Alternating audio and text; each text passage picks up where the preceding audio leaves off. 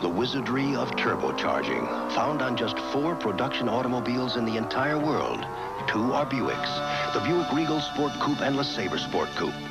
Turbocharging endows these V6 engines with magic, so you get the power you want from the 6 cylinders you need. Turbocharging, from the only American car maker to offer it, Buick. So I thought I'd show you guys what I've been messing with in the garage here. It's like the first week of April and it's been like snowing and raining and like all this crazy weather. So I've just been here in the garage working on this motor here. This is a 1978 Buick 3.8 turbo motor.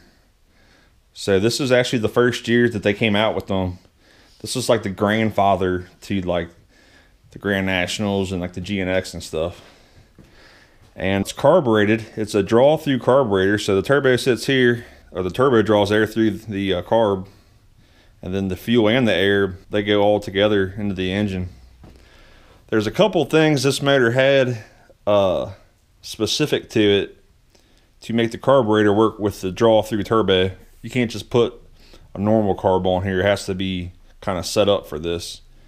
So I thought I'd go over some of these. I got the carb over here. I'm torn apart. I've been cleaning it up and making the necessary modifications. So I didn't have the stock carburetor that came with this 4-barrel turbo adapter. So I just got a regular $50 Craigslist quadrajet, and I modified it just like the factory did on the original one. So the main thing you want to do is you got your 2 jets here, this one and this one.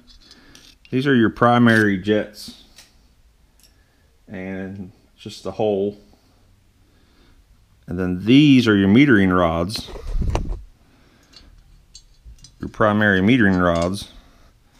And as you can see, they get skinnier as they go down. So the deeper this thing goes into the jet, the more it blocks the hole. So this fits in here. That sits in there like that. And there's a spring in there that keeps this lifted up.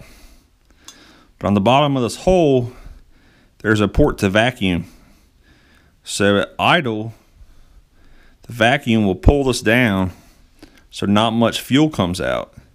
And under heavier throttle, there'll be less vacuum, and the spring will make these rise up and give it more fuel. So that's how the primary metering circuit works. And then if you look at the bottom of this thing, this hole right here, this hole, I believe is the hole for the power piston. This is where the vacuum source comes from. The bottom of the carb, this is upside down. The bottom of the carb is exposed to engine vacuum. So it sucks through this port and it pulls that piston down. This is the base plate. This is the very bottom of the carb when it's all put together. And this is that port. Here's that port right here that goes to that power piston. It's exposed to engine vacuum. So on a normally aspirated motor, that works pretty good. On a turbo engine, when your turbo spools up, it can actually pull vacuum. So you're it would think it's like idling, because there'd be high vacuum, and it would actually lean your carb out under boost, which would be awful. So the factory modified that. Instead of having this hole go to the bottom of the carb to vacuum, it had it come out a port out the front of it. Now this wasn't made to do that, so I had to modify it. So what I did was I took some JB Weld and I filled all this in. You can see this here and all this is JB welded up. I JB welded the whole thing all the way up in here and everything. So once it was all JB welded up, I drilled a hole in the front of it. Right there. The hole didn't used to be there. I drilled a hole there, and then I drilled it all the way back to where this hole is, and then I drilled this back out to meet it.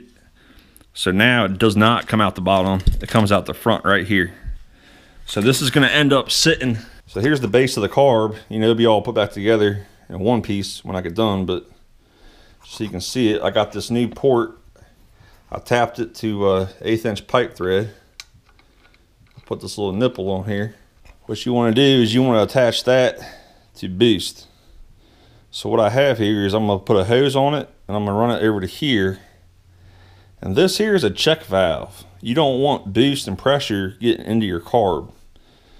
So this check valve only flows this way. So the engine can suck vacuum, but when you give it gas and you start building boost, anything more than vacuum, it'll block off, and boost won't make its way back up in here. Factory, it has some kind of special valve. It's like PEVR. I don't remember what it stands for.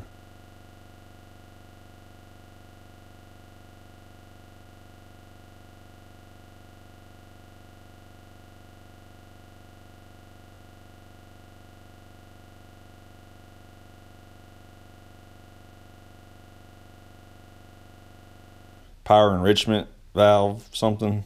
I don't have one of those, and a lot of the people that do have them, they're broke and nobody makes them anymore, so I just went with the check valve. That should work fine.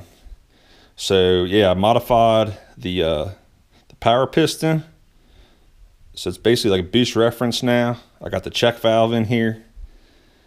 That'll be good. There's only 2 other mods I had to make. If any of you guys are working on quadrajets, there's a man named Cliff who owns a store called, I think, Cliff High Performance. Pretty sure that's what it's called. He is like the king of quadrajets. Like, he literally wrote a book on it. He knows his stuff.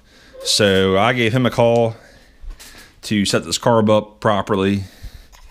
So now that this is done, the only other mods I have to do is if we go back to this power piston here, I gotta drop this thing back in. So like I said, there's a spring that goes in here, but Cliff sent me this this special spring. The stiffness of it is different than most applications.